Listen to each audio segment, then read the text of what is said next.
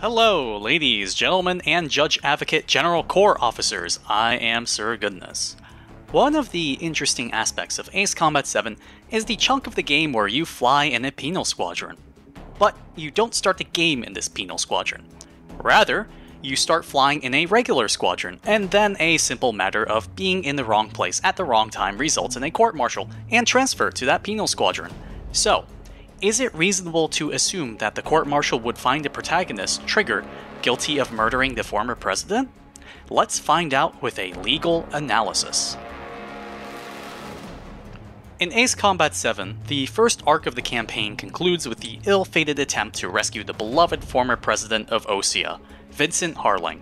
Harling was visiting the space elevator when the war depicted in the game begins. The operation itself is arguably a poorly thought out mess. I mean, you send in a singular rescue team aboard a helicopter, rescue VIP from the single most strategically important location in the war, expect to make a rescue, and fly away by means of a slow helicopter when the arsenal bird with its drone babies has plenty of time to show up?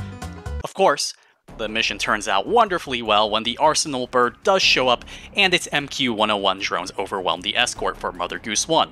Then, it happens.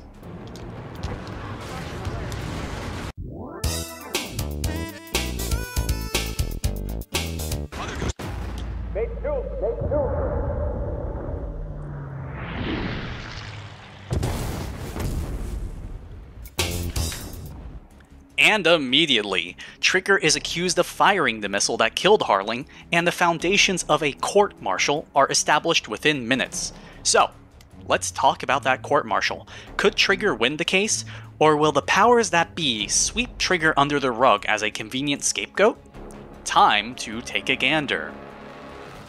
Although Osean is a fictional country, it is the Ace Combat equivalent of the United States.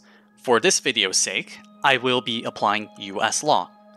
US military law is primarily covered under the Uniform Code of Military Justice, which is found in Title 10, Chapter 47 of the US Code, which is where you can see the federal statutes. Military courts are mostly bound by the same rules, laws, and procedures as civilian courts. Defendants are entitled to free representation by a military lawyer. You probably have heard the term JAG to refer to military lawyers. This is an acronym for Judge Advocate General. The lawyers practicing with a military branch's JAG Corps are called Judge Advocates. A defendant can hire a civilian lawyer, but the military won't cover the cost. Defendants in military courts have the right to trial by judge or jury, just like defendants in civilian courts do.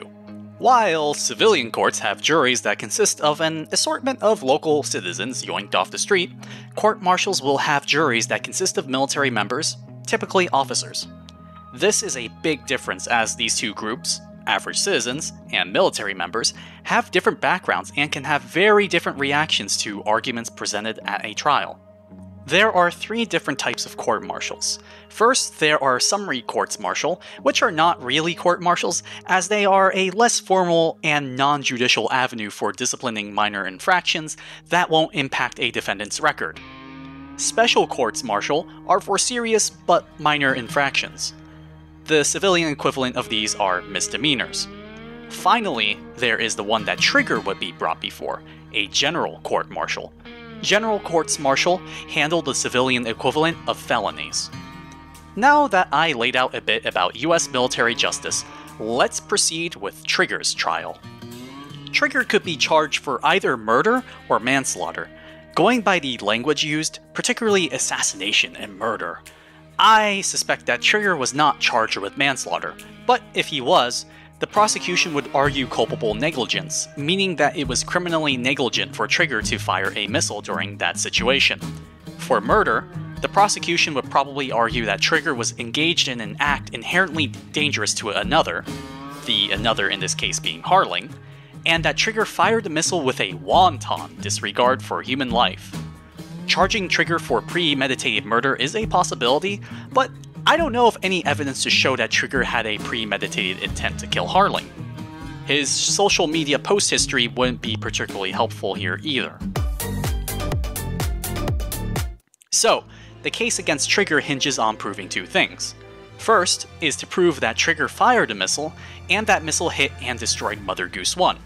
Second is to prove that firing a missile at an enemy drone on Mother Goose 1's tail was inherently dangerous, and that Trigger did it with a wanton disregard for human life. What kind of evidence would be important here? Let's list it. Trigger's gun camera footage from other Osean and IUN PKF pilots, if any of them show footage of the incident, radio transcripts, radar data if possible, flight data recorder data, at least for Trigger's plane. Additionally, getting witness testimony from the other characters would be relevant, namely Skykeeper, Clown, and Knocker. The evidence would be used by the prosecution to show that Trigger fired a missile and that the missile hit Mother Goose 1. The defense would use the applicable evidence to discredit the prosecution's case. In both military and civilian criminal trials, the burden is on the prosecution to prove the defendant guilty beyond a reasonable doubt. The defendant will normally attack the prosecution's case to sow reasonable doubt. Of course, a defendant can sit back and do absolutely nothing and still win if the jury is unconvinced that the defendant is guilty after hearing the prosecution's case.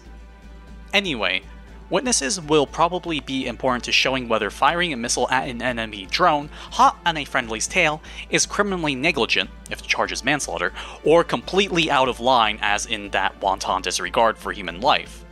The witnesses will also testify about their recollection of the incident, and the parties will see if the testimony can be corroborated with the evidence.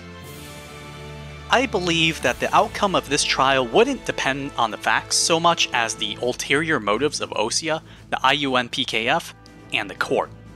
Let's keep in mind that there are only 3 weeks between the incident on June 6, 2019, and Trigger's first sortie for Spare Squadron on July 1, 2019. Realistically speaking, this makes for just over 2 weeks to perform pretrial proceedings, including an investigation of the incident, pressing charges against Trigger, and having a probable cause hearing. And that's not even getting to the trial itself. To complete a murder trial in military or civilian court, from investigation to sentencing within 3 weeks of the incident is practically impossible, not without violating procedure and the defendant's rights left and right. The only realistic way for a legitimate set of proceedings to happen in this time frame is that Trigger decides, or is pressured for whatever reason, to plead guilty to the murder charge.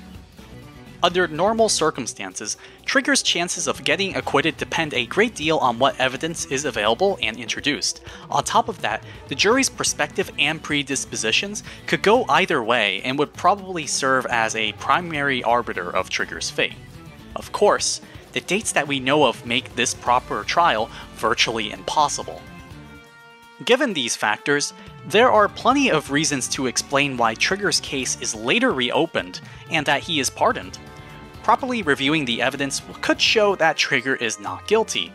This is not even taking into account the confession of General Labarth that the whole thing was basically an Erusian setup. Further, any halfway reasonable review of the case would find that Trigger's rights were violated and that the case was not in line with procedure. I don't think there's any way to have held a proper investigation, let alone enough time to prepare for trial, with only 2 to 3 weeks to work with. Of course, the most likely reason for the reopening of the case and pardon was due to Wiseman working to get Trigger into the LRSSG after seeing him whip Mihai, Dumitrio, Magreta, Cornelio, Leopold, Blanca, Carol, Ean, Ignatius, Raphael, Maria, Nikitas, A. Shalaji into a pathetic retreat. To wrap things up, Trigger either was not given a fair trial or he pled guilty. Under normal circumstances, I don't know if Trigger would be found guilty. There are too many variables between the potential jurors and the evidence that could be used. If exactly what we see in the game was available as evidence, Trigger would most likely be acquitted. We don't see Trigger's missile hit Mother Goose 1, so there should be insufficient evidence to prove Trigger guilty of killing Harling beyond a reasonable doubt. We just can't confirm that it was Trigger's missile and not one from a drone, another drone, or that other drone if it was actually piloted by a guy named George. Thank you for watching this video about Trigger's court-martial.